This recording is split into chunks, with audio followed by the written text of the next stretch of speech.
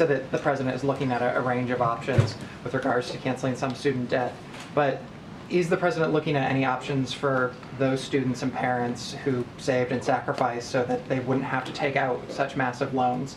Is he looking at including them in relief retroactively? How would they be made whole if there was some sort of canceling of debt? You mean for people who have paid off all of their student loans? Who made sacrifices so that they wouldn't have to take out some of those loans? It's a good question. What I can tell you at this point is that there's legislation he'd be happy to sign for individuals who have $10,000 in existing student debt. If Congress wanted to send that to him, he'd be happy to sign it, and he's looking at executive actions and authorities. But I don't have anything to preview on that front.